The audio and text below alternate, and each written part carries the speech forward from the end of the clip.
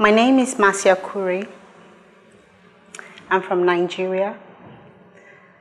The work I'm presenting in the show is called The Three Graces. It's a take on a Western painting by the same title. But what I've done with this work is I've abstracted the female body. I've presented portraits of three powerful bodies of women, if you like. The first is the Amazons of Dahomey. The second is Queen Nandi. And the third is Fumilayo Ransom Kuti.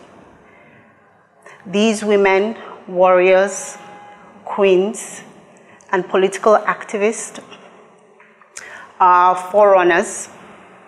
And in our society, we often want to cast women who make a difference or propel change as ill-behaved. And sometimes we ostracize them. This work is an homage to women who have gone before me. And